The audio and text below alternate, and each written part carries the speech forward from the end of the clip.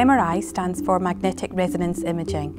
It uses a strong magnet, radio waves and a computer to produce very detailed pictures of the inside of the body, such as bone, muscles, ligaments, and we can image areas such as the brain, the spine, the heart and the abdomen. Once you've been given an appointment for an MRI scan, on arrival to the clinic you would be asked to fill out a safety questionnaire. It's just to make sure that it's safe for you to enter the scan room. We will take you to a changing cubicle where you'll be changed into different clothing, and we ask you to remove your keys, coins, cards, etc. Because it does use a strong magnet, the MRI scan, it's important you don't have any metal when you go into the room. The radiographer would position you onto the couch. The couch will move during your scan. The MRI machine itself is like a short tunnel that's open to either side. Once the radiographer has positioned you into the correct position, sometimes, depending on the type of scan that you're having, you would need to have a coil placed over that area. It's just so we can get better images from that area. Your scan usually lasts between 20 to 60 minutes, depending on what you're having scanned. And it does get quite noisy during your scan. We give you some headphones to help protect your ears, but also to play you some music so it can relax you while you're having your scan.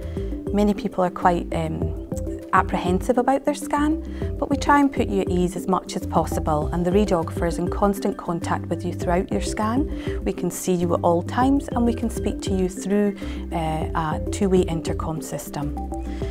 Once your scan is finished, you can just proceed as normal and carry on as normal, and the results will be sent to your consultant who referred you. MRI is very useful because it shows a lot of things that other imaging modalities might not be able to show. So it's a very useful examination to have. It doesn't use any ionising radiation such as a CT scan or an X-ray, so it's relatively safe procedure to have. It does last a little bit longer, but it can be quite relaxing. A lot of people can find it relaxing. A lot of people find it claustrophobic and they can feel quite intimidated by the scanner, but we have various things that we can do. If we can put you in scanner feet first, we can do that. It puts you at ease, and we'll stay with you in the room until you're feeling quite confident to go ahead with your scan.